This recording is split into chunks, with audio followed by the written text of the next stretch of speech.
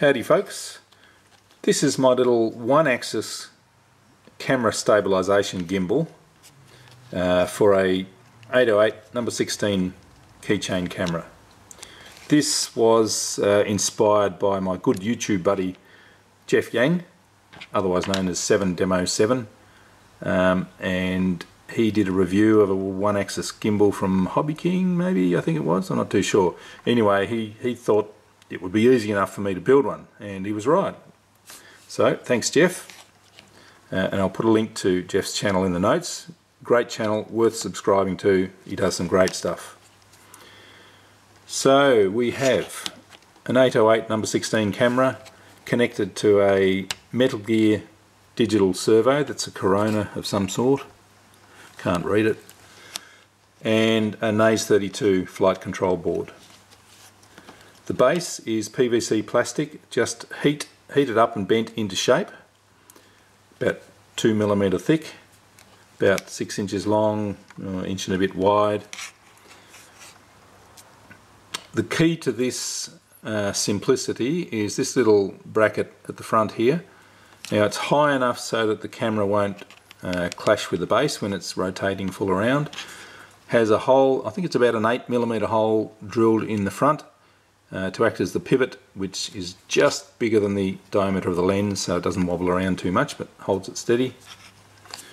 The rear of the camera is just directly linked to the servo, another little piece of PVC plastic that grips the back, and there's a little 9-gram servo screw going through the back there. The servo is mounted up on some soft foam using double-sided tape just to get the angle of the camera correct. The Naze 32 board is double-sided tape onto the PVC plastic. I have the servo plugged into servo 0 position, which is usually for pitch control.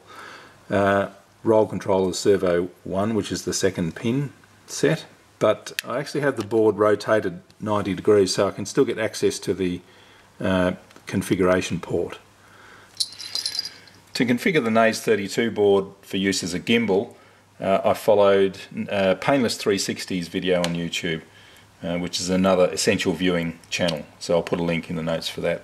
So we just plug it in to the computer. Pat the cat, hello, say hello Stormy. He likes a bit of RC. So now we're connected, we go to Clean Flight, push connect, and in configuration we choose Gimbal as the mixer. It'll be set on quad to start off with, but go to Gimbal and then scroll down to other features and turn on servo tilt and then save and reboot. Now we go down to modes,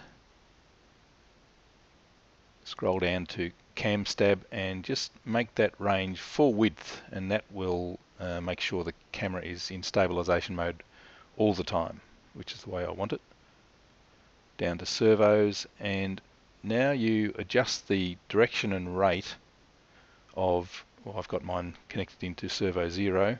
I had to drop it down to about -40 to get it rotating in the right direction and the right range.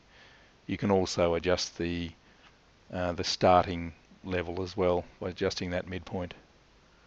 Save again and you should be good to go. So disconnect.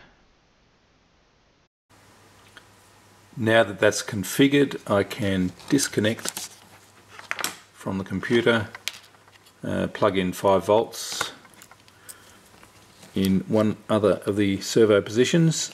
5 volts, not 12 volts. You'll blow the board if you put 12 volts in there. Now if I turn it on and let it stabilize, there we go, quick beeps, and that should be ready to roll. There we go, nice and stabilized.